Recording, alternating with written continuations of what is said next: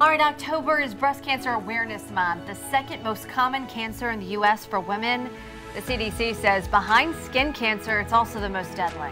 Yeah, this week we're highlighting important information about breast cancer, like how screenings, of course, can save lives. That's why Sarah Rosario is hanging out with us this morning. You've been talking about this extensively. Yeah, hey guys, let me tell you a little bit more about it. So while we've likely seen organizations and the NFL teams raising awareness about breast cancers, doctors I spoke to say screening is all about saving lives.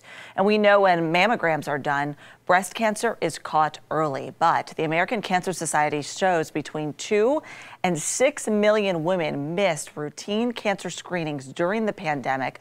And breast cancer, while it's primarily found in women, men we know can get it too. About 2,400 men in the U.S. are diagnosed with breast cancer each year, and that's compared to 1 in 8 women getting diagnosed each year. While the exact cause of breast cancer is still unknown, a doctor I spoke with says it's important to understand your family history and not just your family's history of breast cancer. That family history goes beyond just breast cancer. So, for example, stomach cancer, ovarian cancer, uterine cancer, colon cancer run alongside breast cancer. See, I didn't even know that. That's all stuff to get checked out by your doctor. And with the holidays coming up, Dr. Kamal says learning about your family history is important.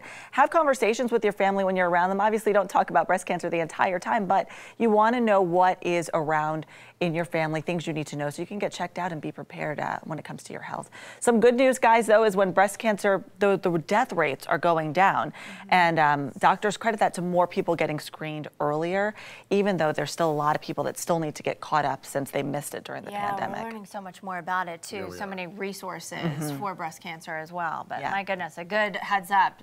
Right around the holidays, ask your family, right? Some of those tough questions, and you know your body best, get checked. Yeah, you said it. Conversations, right? Yeah. Conversations start everything. Some groups impacted disproportionately. Glad you're talking about this. For sure. Yeah, we can talk more about that too in coming weeks. Time now, 5.